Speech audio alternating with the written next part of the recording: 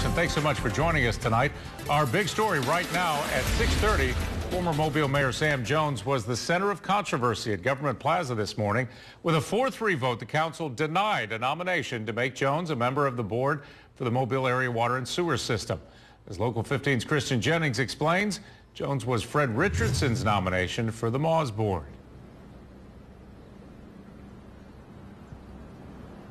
That's right, and Richardson had strong words for the 4 people who voted against his nomination today. The 4 people: Gina, Gregory, Bess, Rich, Joel Daves, and John Williams.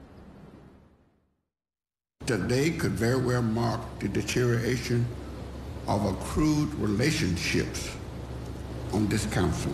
Prior to the council voting no to Sam Jones becoming the newest member of the Water Board, Councilman Fred Richardson read aloud a speech he prepared, knowing that getting the votes he needed for his nominee was unlikely. At one point, he made a biblical reference to get his point across.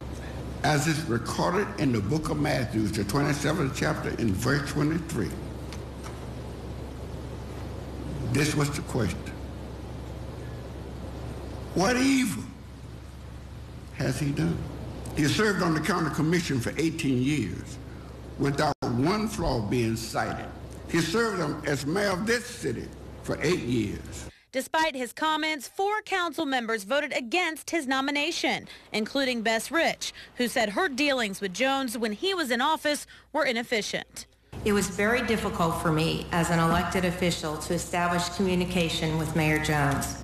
Richardson says he can't remember a time when the council has turned down a council member's nomination to the Mall's board of directors. As I promised, if there are any who oppose my nominee today, that I will work hard to cause anyone you nominate in the future to go down in the likeness of the Titanic and disappear from the face of this agenda as did the Malaysian Flight 370.